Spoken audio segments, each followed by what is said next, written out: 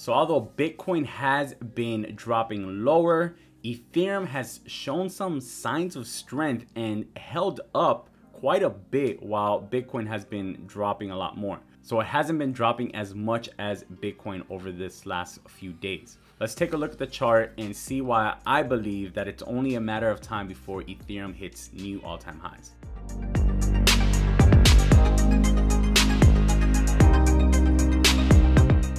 So if we look at the Bitcoin chart, as you guys know, Bitcoin and Ethereum charts are usually pretty similar, but you'll see that it's a little bit different right now. So right now, this is the Bitcoin chart, and now this is the Ethereum chart. So you can see here that Bitcoin has set up a new low, right? So this is lower than its previous low over here. Even though this is very short time frame, you can see that the pullback has been a lot harder over here on Bitcoin.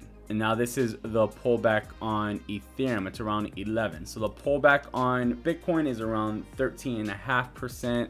Pullback on Ethereum is around 11%. You also see that it hasn't set lower low below this level. So if we look at that same one on Bitcoin on the 22nd, you'll see that the 22nd on Bitcoin is right here. We've already gone lower than that. And Ethereum has not gone lower than that. This is where we currently are. So what this basically is telling me is that it's ready to go, right? 4,000 is a strong support here. Now we did close below 4,000 today. It was just a red day across the markets. Bitcoin dropped down back under 60,000 for the first time in a bit, right? So I'm not gonna lie, Bitcoin could definitely have some challenges under 60K.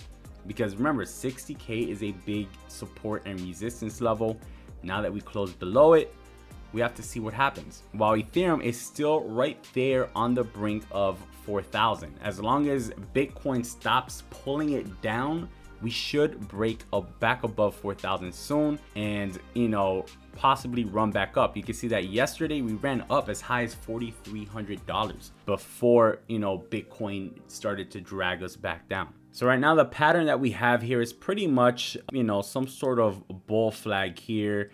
It looks like, you know, we might have broken down under that bull flag, but you can kind of draw it like this too. You could also draw kind of the range that it's been kind of trading in. So if this is the range, then that would mean that we're at the bottom of the range right now and we're due for a bounce back up. So bounce up would put us at the previous all-time high, and I believe that if we hit all-time high, we're probably going to break it this time. We saw that we got rejected here once we hit it, but it is possible to get rejected again, bounce back on the bottom of this one more time, and then take off. Now, what could those targets be in that scenario? Well, we could pull out our Fibonacci extension tool and kind of get an idea of what the targets may be here. So some possible extensions here, it would say if we broke above this level here, our first target here would probably be $5,000 basically here, right? It's 49.24-ish is where it's at. I call it 5,000. Second target would be up here. That's right around 5,800. Third target up here, that's around 6,350.